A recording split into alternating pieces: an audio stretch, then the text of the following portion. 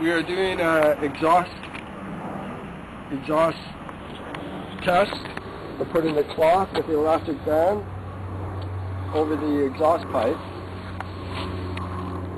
And this will tell us and show us how much toxins are coming out of the vehicle before Ryden is added. And you just easily drop it on there firmly. It's on there good. And he runs the vehicle for 1 minute, and we'll see what kind of fumes he's getting out of his vehicle right now. So, do you have a timer? You may want to mention as well that the vehicle is, this vehicle is a propane vehicle, and we're testing the exhaust. It's been running around quite a bit, so it's a warm start for 1 minute warm test. The two other vehicles we'll be doing are going to be from a cold start for 1 minute. So you just let me know when you're ready to. It's a propane vehicle, and we're going to run the vehicle for 1 minute. All right.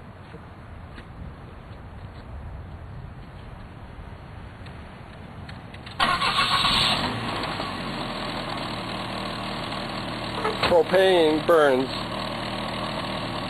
a lot cleaner, but as you can see, propane still is harmful to the environment. Okay.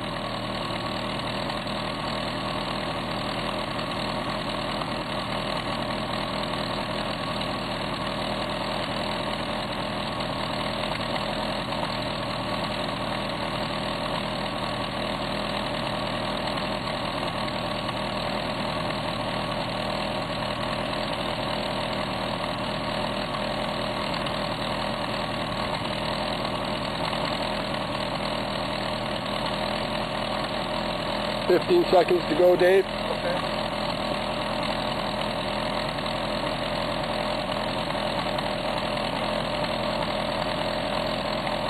Five seconds.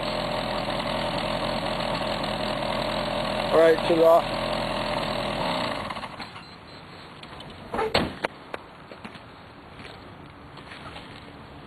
Okay, so I'll take it off.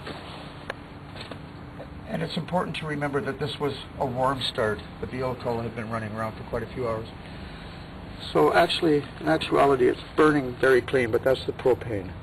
Propane burns a lot cleaner than regular unleaded or diesel fuel. So we may not see any results from that because of that. But okay. And now we go to the front, where we're going to add our ion neutralizer. Yes. And then this will do what? It'll clean the engine, all the ports in the. Yeah, I'll clean the radiator system. All the ports in the engine. Yeah. And also it'll neutralize the ions in the engine.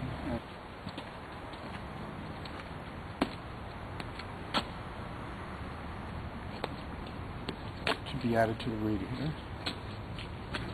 Did you want to do this?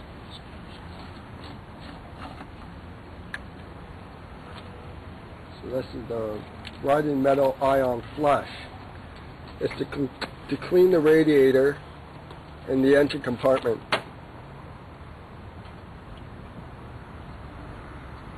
How long should it be in the radiator system before the power flush?